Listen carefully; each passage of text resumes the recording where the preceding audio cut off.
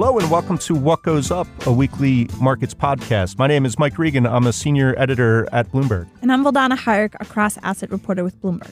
And this week, Vildana, a very special episode of What Goes Up. You know, when I was a kid in the 70s and 80s, the best TV was always the crossover events. Are you sure? Was this the 1870s? Oh, I knew that was coming. Old shaming, as usual. But I had to Google it to figure out what the best crossover TV episodes ever were. Do you know what the first one I think was? No. Superman on I Love Lucy in 1957. How about that? Yeah, I was not around for that. But I was around for the Jetsons Meet the Flintstones. That was a thing? You remember the Jetsons Meet the... I don't know how the Jetsons could have met the Flintstone. It doesn't seem logical. Yeah, because one is future, one is past, right? Yeah. Yeah. So here's one of your generation, I think. Okay. The Sweet Life of Hannah Montana. Do you remember that? Oh my God, I watched that when I was little. Did you really? Yeah, of course. Miley Cyrus. Miley Cyrus. You watched Hannah Montana? Of course. And did you remember her on The Sweet Life?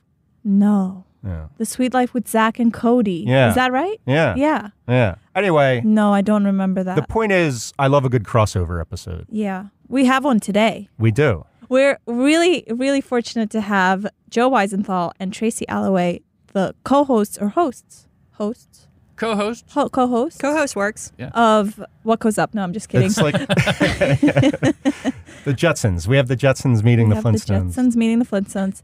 They are the hosts of the uber super popular Odd Lots podcast. Oh, thank you. Thank you. So we're really happy to have you. Very guys. psyched to be here. But anyway, we want to actually start out by talking about you guys a little bit. Cool. Love it. We're going to put you on the spot. Okay. Now. But actually, Joe, right before we started taping, you said when you were little, you lived in Malaysia. I did. I moved around a fair amount when I was a kid, and my dad was he was a physics professor, and the Malaysian government I don't know, maybe they still have the program, but in the late 80s and early 90s, they had this program where they imported American university professors to Malaysia for a few years so that local, sort of promising students could train under a sort of U.S.-style university system for their first 2 years of college and then complete their degrees in the U.S. for their final 2 years. So that was really fun. I want to go back to Malaysia And here one I day. thought you were from Texas. No, I'm a faux Texan. I went to college That's a popular misconception. I always thought Joe was from Texas. I'm glad I pull it off. You've got the swagger, the cowboy well, swagger. Well, because you go to Texas on vacation I went to college there and I go back there a lot. Yeah. You do that. Yeah. Well, Tracy, what's your backstory then? Can you give us the actual chronology? Because No, I can't, because I don't remember everything. So I was born in Arkansas, in a place that no longer exists. It was a military base. My dad was with the Air Force. And then I lived in Chicago for a bit, Dallas for a bit, and then I was in Tokyo for part of preschool. And then at some point I moved to Tokyo 1st to 4th grade. And then I was in Chicago for middle school. And then I was in Vienna for 2 years. And then my last 2 years of high school were in Tokyo. It's interesting. You both have sort of this, grew up moving around a lot. Vildana and I've barely left the tri-state area. But let's get into I want to talk about what makes you two such good co-hosts and what makes you tick. Because I feel like there's a bit of a yin and yang thing going on. I look at Tracy and the way you view markets, and correct me if I'm making too many leaps here, but you're almost like a chief risk officer to me. You look at the economy and markets from that angle, whereas Joe is sort of like, I don't know, and this is a compliment, but sort of perennial optimist, risk embracing. I mean, is that a fair way to describe you two? I think we skew in those respective directions. I think I've spoken about this before, but a lot of my career as a financial journalist was colored by the 2008 financial crisis. I actually left Bloomberg and joined the FT in September of 2008. And that was the first time I covered hardcore finance, so banks and markets. And you can imagine what that experience was like. And I think to some degree that has shaped my approach to financial journalism, which is you're always looking for the next risk over the horizon. That's kind of where the big prize is for a lot of financial journalists. But I have also come to realize, thanks in part to Joe, that there is a whole other discourse of financial journalism out there. People are interested in potential investments. Obviously, people are interested in how things actually work. And that has been very, very fun to cover. I love the framework, our old colleague Luke Kawa has said multiple times that Tracy is value and I'm momentum, which is basically like, Tracy captures the value factor. It's like eternal.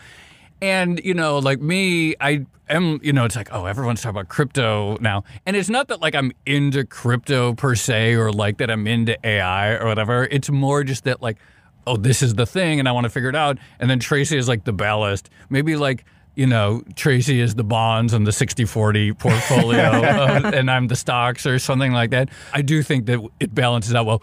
That completes the optimal portfolio allocation between the two of us. Well, no, it's an interesting way to think of it because I think, risk aversion is probably the biggest mistake. Too much risk aversion is the biggest mistake an investor can make, I think. Totally. And this is something that, so I used to write a lot about credit and corporate bonds. And I kept writing about how, when interest rates go up, this is going to be a big, big issue. And I kind of had to get over that to some extent because in 2020, what did we see? We saw the Fed announce a corporate bond buying program. And after that, I think the risk kind of shifts a little bit. And you start to realize that there are a lot of problems out there in the world, but central banks are also sort of endlessly creative at solving them. And to some extent, I stopped worrying so much about those types of risks. No. I do think it's interesting. I mean, now we're actually talking literally about like sort of financial assets, but it is interesting. I've always think, if you're like into bonds, your payout is capped, right? Mm-hmm. Like, you want to like get paid back at $100 on the dollar. It's the downside that can, go all the way to zero. So it's like an entirely a sort of worldview of like downside avoidance. Whereas with stocks, the upside is theoretically unlimited. So it's like you have one side that's trying to like cut off the left tail and you have another side that's trying to like shoot for the right tail. But I really do think like in covering markets too, you start to see these like personality types like emerge where it's like, I don't know, stock people seem a little sunnier. Commodity people are the most sociopathic because they're sort of betting against human ingenuity. And bond people are like the most like sort of like, like risk avoidant because they already know what the best outcome is. They're just trying to cut off the worst outcomes. Yeah. And then there are FX traders. What about crypto? Yeah. Crypto, it's like this like weird mix of like optimism and like deranged pessimism. I don't know, like. No, you're absolutely right. Yeah. It's like we're going to get a massive payout because the world Because the world's is going to be it's terrible. very strange, yeah. Yeah. All right. Well, Tracy, I'm going to appoint you Chief Risk Officer of Odd Lots. I like that. Oh, Yeah. thank you. But Joe has always been a big proponent of the $1 trillion coin. For those who are unfamiliar, I don't know how you could be after all the talk of it, but the idea is that when Congress reaches this impasse on raising the debt ceiling, that there's an obscure law that allows the Treasury to mint $1 trillion coin. It's such a Joe topic, and I love that about it. It's like, because it's quirky, it's weird, but also it is like a potential real life solution to a major problem that is worth discussing. And this past episode of the debt ceiling talks, I feel like it bubbled up to as high as it can get. It bubbles up every time. Yeah. It never actually happens. So One day. well, let's hear your take on the $1 trillion coin. So first of all, let me say I admire Joe's commitment Thank to the you. $1 trillion Thank you. coin. That's all I ask. And in many ways, it is a exceedingly clever loophole that sort of gets to the heart of the way the U.S. monetary and legal system actually works. However, my issue with it, I think, is optics matter, right? And I think pitching this idea as like we got a lot of really smart people in a room to find a really esoteric loophole that, is difficult to explain to a lot of people, and then trying to explain that to a general population of voters, I think would be extremely difficult. So that's number one. You can imagine the Fox News headlines on Democrats minting the coin effectively. And then the second thing that worries me about it is a very clever loophole, but a loophole nonetheless. And we might think it's worthwhile in the context of a debt ceiling argument, but what about the next president? Yeah. What if the next president decides, oh, actually, I can do something similar to, I don't know, fund my fascist army or something like that? Yeah. That worries me. Yeah. And loopholes seem great when they're being used for things that you agree with. They do not seem so great when they're being used for things that are more nefarious. All right, I'll give you my one worry about it, then we'll let Okay. Joe respond to all of it. My worry is like it could create a Liz Truss type of moment in the markets. You know, the UK leader who introduced, big tax cuts. Joe has thoughts on Liz Truss too, by the way. And the lettuce, right? This was the lettuce. But my fear would be this immediate reaction in the markets, like that would cause, whatever, the dollar to sink, bond yields to go nuts. Everything you guys say is probably mostly right. I'll say two things. It's like one is the worst outcome I think of a debt ceiling fiasco would be an actual missed credit payment or missed treasury payment. And That's there fair. are many things, loopholes, gimmicks, potential market risk, credibility things that would probably be worth taking if the alternative is an actual default on the debt. And the other thing is, I'll just say, like, as my enthusiasm, it's like, in addition to being a loophole, like, and Tracy sort of hinted at this, I love the didactic potential of it because you do learn a lot through like how our monetary system is like, and these conversations. Why wouldn't it cause inflation?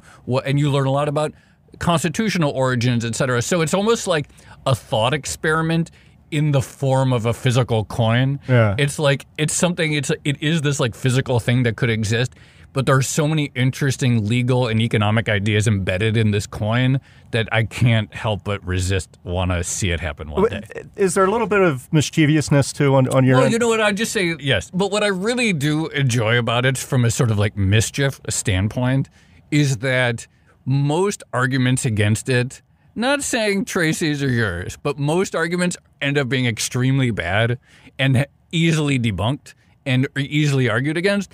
And so what I sort of enjoy from you could call it trolling, is that you do see these people like tilt at windmills because it seems like, it's obviously dumb. And then like one by one, the sort of like their arguments fall apart, which is weird. And so it's kind of, you can have a lot of fun with it. Anyway. This is great for me and you, Mike, because we're creating a lot of controversy with this podcast. Okay, the other thing about both of you, and I've worked with both of you in different capacities over the last couple of years, but also you guys have so many ideas about stories that should be written about the market, like really good ideas all the time. Like Tracy, I remember one of your mayonnaise story was so good. Oh, thank you. Yeah, that was so I was good. toying with whether or not to do a third edition of Do it. mayonnaise Oh, yeah. this year. Do Maybe it. I will. Yeah. Just do it. August is mayonnaise season for me, so maybe I will. Another topic you guys have been talking about a lot is organized labor. And you've had some episodes about this. And I think, Tracy, you called it the hot union summer. I think Joe pointed out I was probably not the first person to say that. But it does feel like there is something in the air with more proactive labor union movements. And we talked about this actually in one of our really early pandemic episodes. We had on a financial historian to talk about what happened to the labor market after the plague in the Middle Ages. And he made the point that because so many people died, there was a lot of power that sort of swung to labor. And so you did start to see some pushback against, I guess, the sort of land barons of that time. Yeah. And maybe that's what we're seeing now. The labor conversation, I feel like, touches on so many different dynamics that we like to, like what happens when labor markets just get really tight and worker bargaining power, which is something we discussed for years before the pandemic, and why was wage growth so mediocre and stuff, et cetera. The role of like organized labor as like there's all this domestic investment in electric vehicles and electrifying, decarbonization. That's really interesting tension. Corporate profits as well, which is something we've been talking a lot about. Yeah, so I just feel, and also, like so much of the 70s inflation story is like caught up in this thing of like the sort of wage price spiral and the unions being able to claim higher wages and then the companies trying to pass that on. And so like the labor dimension just seems like this big through line across so many of our different themes. Yeah, there's a headline out this week. The UPS, the new contract, at the end of it, drivers will be making like $170,000 with benefits. Which, hey, it's a hard job, and they deserve it. But it is part of so many other stories too, like the Yellow Core bankruptcy. That partly was also triggered by I think union talks, right? That company was like in deep distress for years, but that did seem to be the straw that finally broke. They the definitely back. blamed it on the union. They that's definitely for blamed sure. it on the union. Yeah.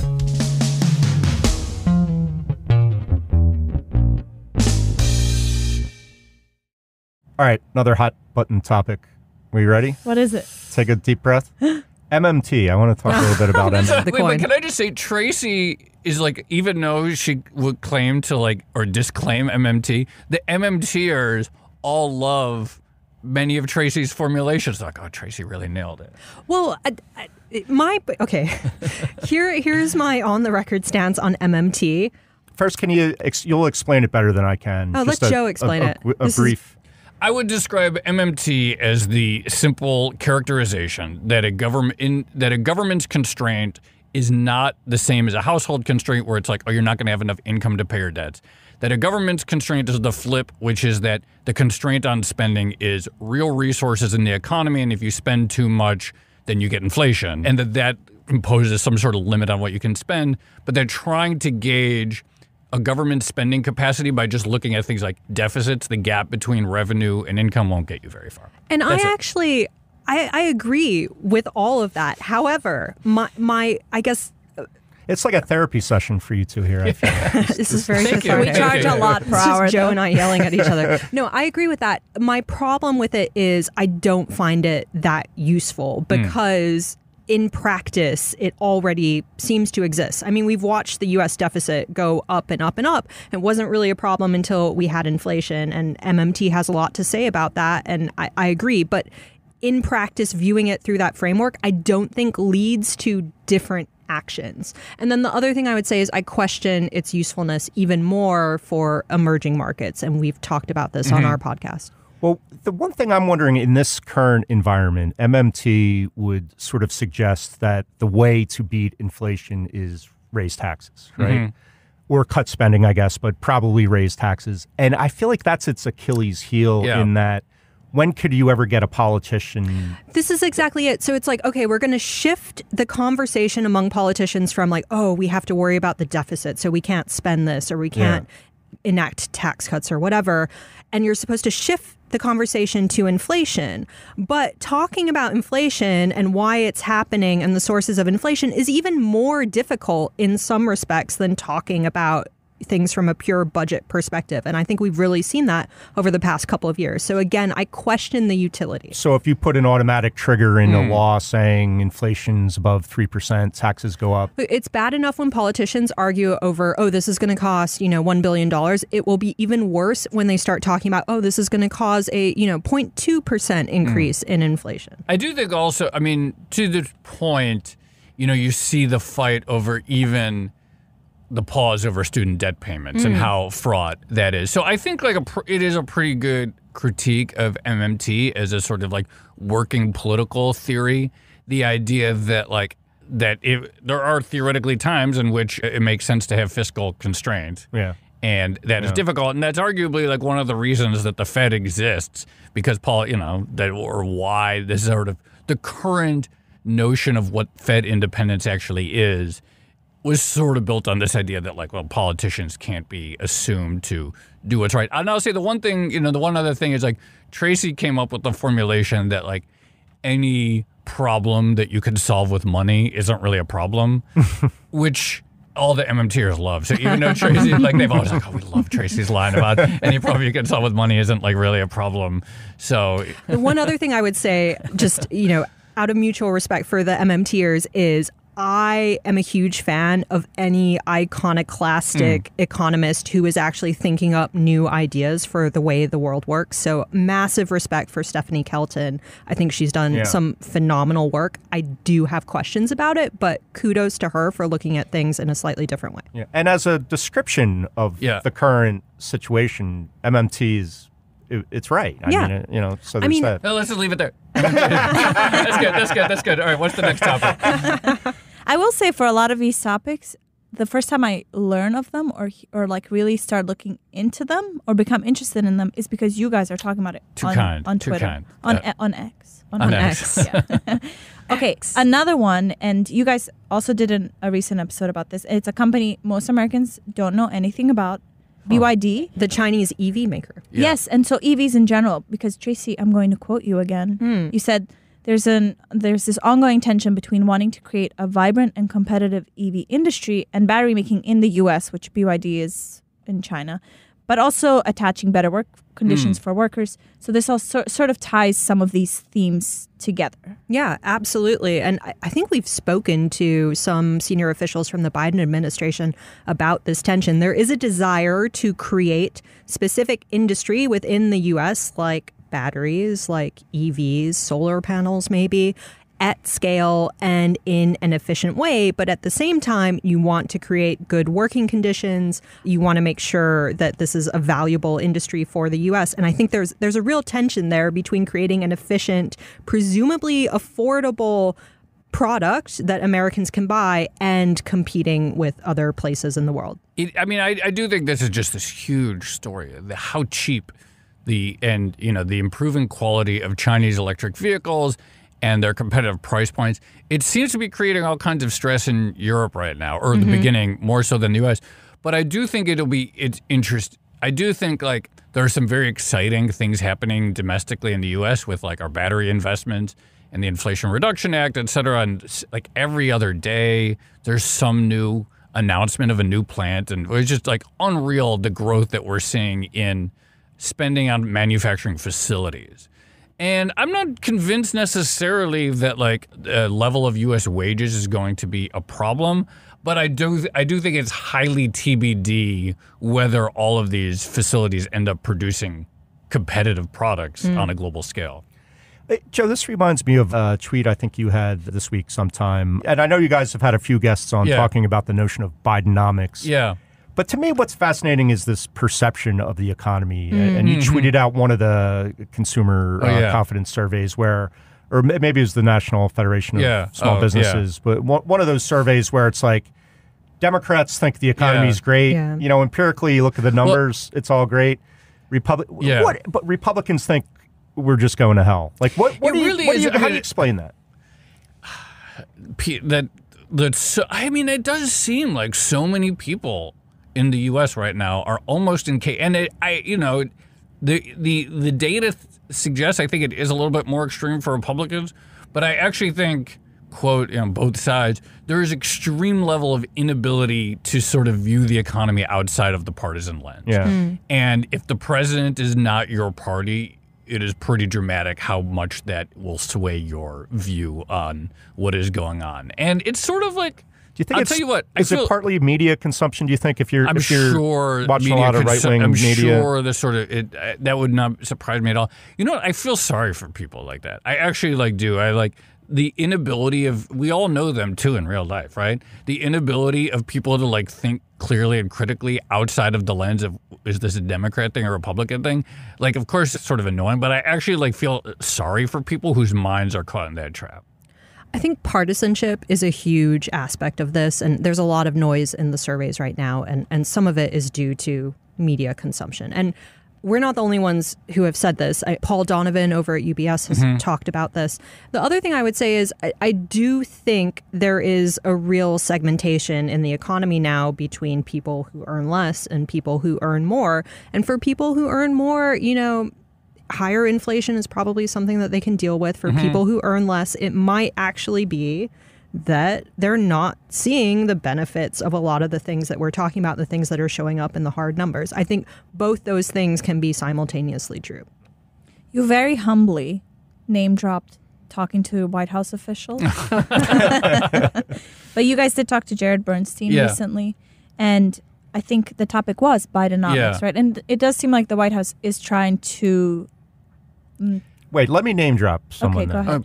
You know, Joe Biden guest lectured my college economics class. Oh, really? Really? Bidenomics. I thought you were about to say, Vildana, I booked Joe Biden for us for next week. Because that would have been better. I can't remember. If I would have known he was going to be president, I would have taken better notes. You have the inside scoop on Bidenomics. I think we were all like, are we going to be tested on this? And they said no, and we all just kind of tuned out. But anyway. Did you miss that class? No, I was there. But anyway, maybe talk about some of the highlights from the Jared Bernstein conversation. What's really interesting to me is that they've chosen this moment to say, like, actually, we're happy with the economy. We're proud of this economy. And I think that's really telling because, like, the economy in, summer 2023, inflation has come down a bit, but, like, it's still high, right? Or it still seems to be high. Core inflation, I guess, is cooling a fair amount. It's still high, and I think and consumer sentiment numbers are not great. Some of them have bounced back a little bit, but and the unemployment rate's very low. But it's not that different than the economy several months ago. So it is sort of notable to me that at some point this summer, the Biden administration was like, you know what, we're going to pivot, and rather than sort of distract from the economy, we're actually going to claim ownership of this economy, which I think in itself is pretty interesting. And I think I do think that there is a feeling among the staffers to the Biden administration that they've done a better job of coming out of disaster than the Obama administration did. Because both Biden and Obama came out of economic disasters of one sort or another. And I think that there is a feeling this was the better way. Maybe there was an overshoot of spending or stimulus or something, but there's a lot being done. There's a lot of domestic investment. And it's actually has some teeth. I agree with that. The one other thing I would say is it's going to be really interesting to see whether this sort of more interventionist style of economic policy sticks around and for how long. Because I remember, I think in 2020, I wrote an article called The Choke Point Economy, basically about how the pandemic had revealed all these choke points within the global economy. We discovered that we couldn't get enough semiconductors, or goods being shipped from China took a lot longer, and infrastructure at the ports was lacking, things like that. And the governments were becoming more attuned to these issues and more willing to invest in them. And I think that's certainly a thesis that's been borne out by the past couple of years. However, with the ensuing inflation, with the fact that despite a lot of the hard numbers showing the economy is still going well, but some of the messaging not necessarily sticking with voters, is that attitude going to be around the next time, 5 or 10 years, let's say? And I think to Joe's point, there is a lot of agreement that the more active fiscal intervention in 2020 was massively helpful, but I'm kind of interested in seeing whether or not that conclusion sticks in, say, a decade. Are people going to remember it for that, or are they going to learn the wrong lessons that inflation was really high and it was still a struggle to convince people that we had successfully managed one of the worst global pandemics in 100 years? Yeah. I think, in addition to having a podcast, you two have a very well edited, I would say, newsletter. Yeah, Mike is our he does an excellent job. I think it's just okay edited. People are saying it's very, very well edited. Who are these people? You're the one reader we can always count on. Many people are saying it's the best edited newsletter at Bloomberg. I've heard that, yeah. Tears in their eyes. But you've gotten into some very interesting topics, and I recommend everyone to subscribe if they haven't already. But it's a great way to sort of get your undistilled thoughts on these things. Tracy, you had one recently, A Brave New World Built on Bonds, basically talking about, well, here we go. We had another credit rating cut on the U.S. sovereign rating. Does it matter? Has the bond market moved away from credit ratings? This week, we saw Moody's come out and just sort of dump all over all the banks. Slam all the banks. And you had another one talking about the extend and pretend idea, a throwback to the financial crisis where there's a lot of commercial real estate loan workouts being done right now. Try to sort of do whatever you can to adjust the terms to avoid companies going bankrupt. I feel like people hear extend and pretend and think of it as in a derogatory. Yeah. Is it? I mean, it's only bad if it fails. But seriously, I think this is one of the things, when we talk about at the beginning of this conversation, the big risks from 2008, there was a lot of extend and pretend post 2008. The economy recovered, albeit slowly and gradually. A lot of those workouts did, in fact, reach their intended goal. We saw mark-to-market accounting suspended on bank balance sheets, and a lot of those assets ended up recovering. And so I think we've actually written about this together, that the big plank of financial stability is, in fact, economic growth. And so if you see people extend and pretend for the foreseeable future, but the economy remains strong, maybe some of those office buildings get transformed into something else, maybe more people are called back into work, then it's a strategy that could be perfectly tenable. Yeah, at some point I came to the realization, I don't know, in the early 2010s, it's just it's can kicking forever. You just keep kicking that can. And people say it as a pejorative. It's like, no, we're going to be can kicking till it worked I'm in dead, Europe, I guess. And then my kids are going to be kicking the can because it's like, oh, we're just kicking the can. No, you just keep kicking it. And then our kids and grandchildren, they'll just be keep kicking that can. And I sort of think that like that sort of, taking our lumps now has this like good feeling we're going to like, solve our problems and we're going to like take the pain. And I just sort of think like, no, you just keep finding a way to muddle through. And that actually is how sort of the economy and humanity just sort of keeps going through.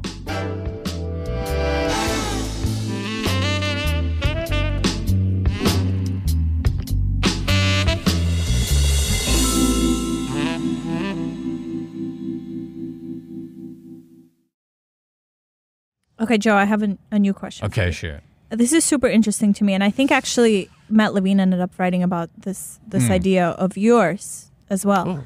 You said betting on downturns has been really costly for companies. So for instance, right now maybe we're not seeing as many companies letting people go because, they think a downturn is coming. Yeah, I mean, I think, look, the 2020s in many ways feel like the very reverse of the 2010s. So in the 2010s, it's like double dip recessions when they're coming in, didn't come in. But like companies were so scared to invest and they're so scared to hire.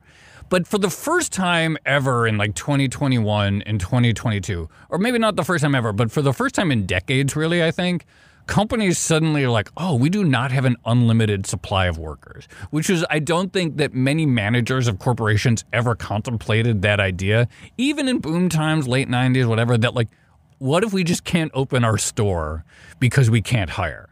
And I think that really had like a deep, like scarring effect on a lot of managers and management teams at companies. And I think that's potentially portends good news like down the road, which is that, like they don't want to ever be back there again. And so they'll be slower to fire going forward, even if they see some signs of softness. And what's interesting is I always love, one of my favorite things every month is when the Dallas Fed manufacturing report comes out. Once a month, I always jump to the anecdotal section because like Texas, like business managers, they're super swaggery and cocky and all that stuff. And so they always have very colorful things.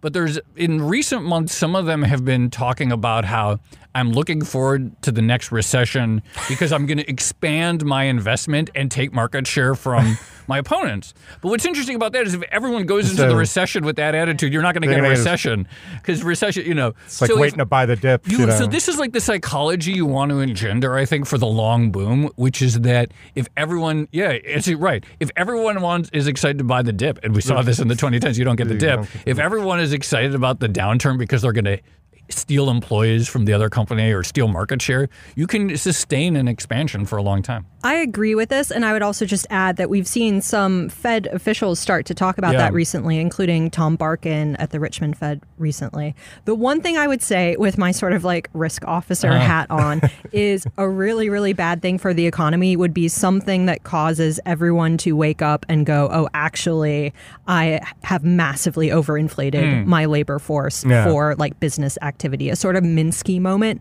in employment would be very, very bad. But I don't see anything. Their margins go down and they... something along those lines. But I think you shouldn't underestimate the sort of psychological effects here. And I do think it's true that people have been more scarred by not being able to ramp up capacity than by having too much capacity in the previous crisis. But so, Joe, while, Tracy and I are looking at the economy and markets, wondering what could go wrong, as I said, I like how you're always looking for the next big thing, the next big opportunity.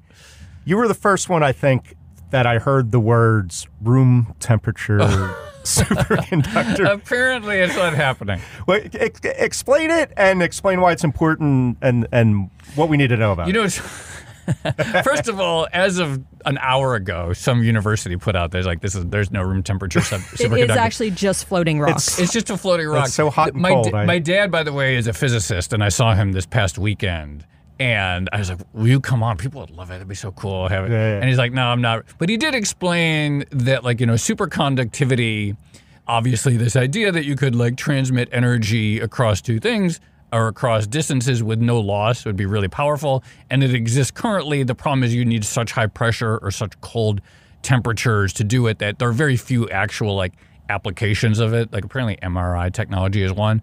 But he said that like were the holy grail to be found of where you didn't, that it would create all kinds of like new consumer gadgets and certain like energy things.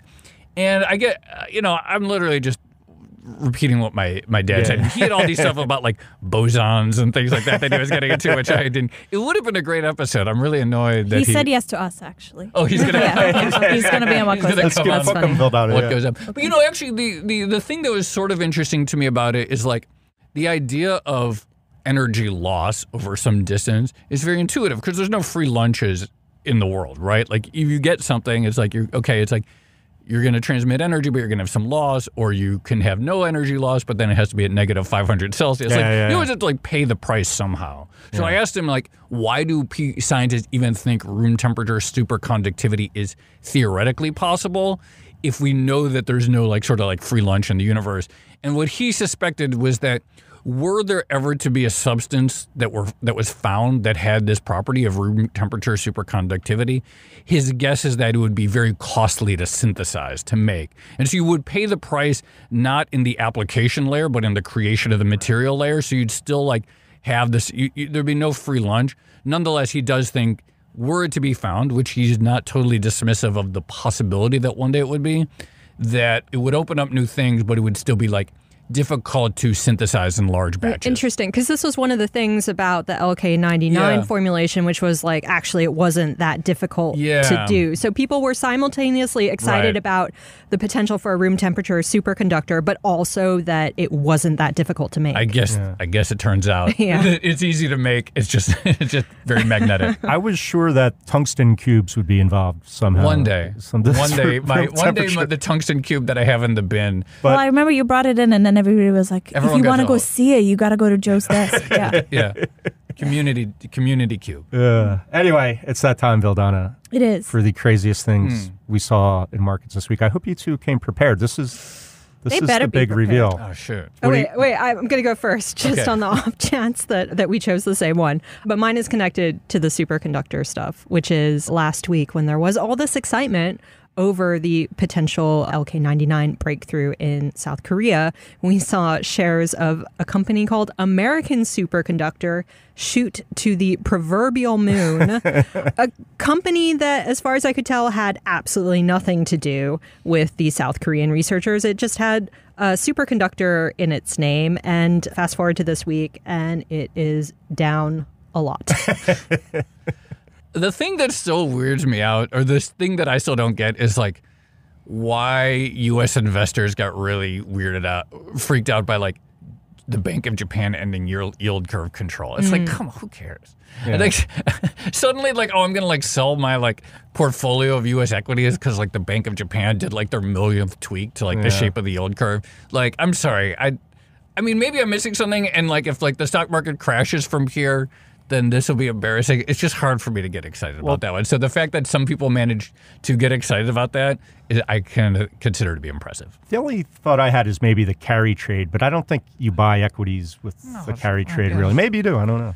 If you want to sell your stock to me because of the carry trade or something, I'll pick them up at a discount. Wasn't the argument that it was going to take a big chunk of bond buyers, like move them away, and that bonds are the underpinning for equities and a lot of other things? Maybe. It did seem like an overreaction, though. I agree. It's going to be really embarrassing in a week when the market's down. I can't wait to point it out. YCC. I'm going to say, listen to this episode where Joe embarrasses himself. Okay, mine is about Zoom. The company we all use to Zoom, you know? Yeah. Oh, I think I know what this one is, and if it is this, it's a good one. It is good because they're asking their employees to come work from the office. I don't. Do you think they still Zoom each other in the office, though?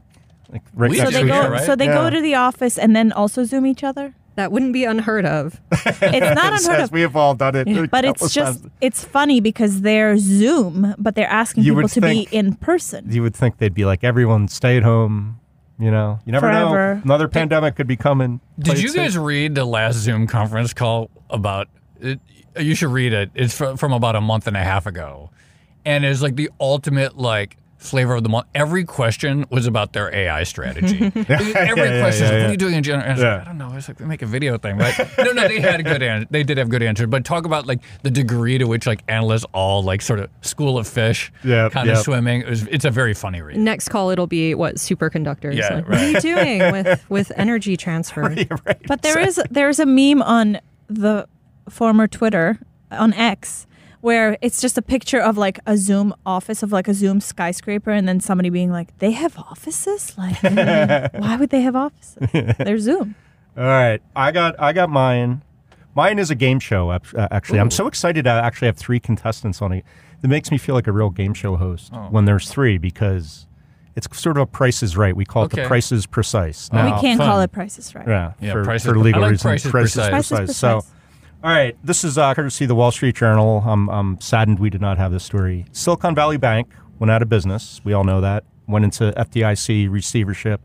So what happens in that process is the FDIC sells off all the assets of the bank. One of the more interesting assets they're selling off is SVB had a huge wine collection. Why? They had 1,900 bottles of wine, 1,900 bottles. Well, I was wondering the same thing, and there's an old Wall Street Journal story that explains it. Being in Silicon Valley, they do a lot of business with the wine growers in Northern California. There's some guy who actually pitched them on starting a wine business, lending money. Collateralized. That's what I'm wondering. I'm dying to know if any of these were actual collateral on some of these loans, but it was something like 4% of their loan book was to winemakers in Northern California. So let me give you a little bit more details here before we play the Price is Precise. 1,900 bottles of fine wine, 400 bottles in the Santa Clara branch, 300 in the Menlo Park branch, where they were, quote, meticulously racked and kept in climate-controlled environment. The rest were in a private wine vault in Domaine, Napa. Now, I'll give you one hint. They were auctioned off at a 60% discount to the appraised value. So, time to play Price is Precise. How many bottles in total? 1,900 bottles. Okay.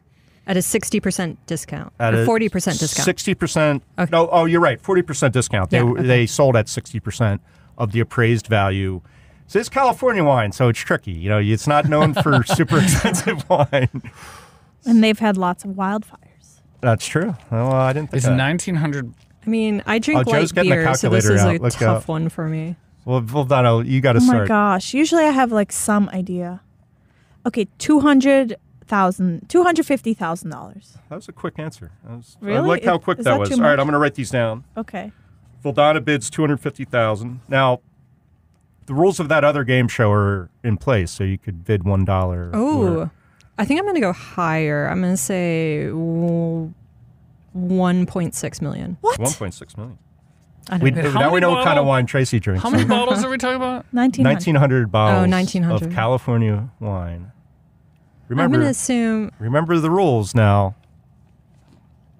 Don't give him hints. I'm going to go lower. I'm going to go 120,000. My God. That's pretty close. 130,000. Oh, come on. This is bad wine. Joe wins the prizes.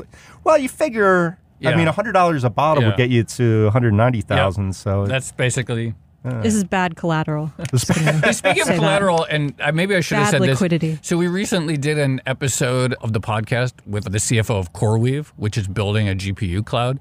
A week later, there's a really good story. They borrowed $2.5 billion and they put up NVIDIA chips as collateral. Saw that, So that came out after the episode, but chips is the new collateral. So you can just pull those chips out of the server, I guess? Apparently, and they still work. Yeah. That's crazy. Well, Joe and Tracy, what a great time. Thank you so much. We had a blast. Thank you. Did you? It was very fun. She never believes anything. I know.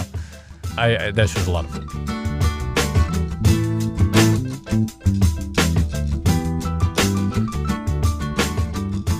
What Goes Up will be back next week. Until then, you can find us on the Bloomberg Terminal, website, and app, or wherever you get your podcasts. We'd love it if you took the time to rate and review the show so more listeners can find us. You can find us on Twitter. Follow me at Vildana Hajric. Mike Regan is at Reganonymous. You can also follow Bloomberg Podcasts at Podcasts. What Goes Up is produced by Stacey Wong, and our head of podcasts is Sage Bauman. Thanks for listening, and we'll see you next week.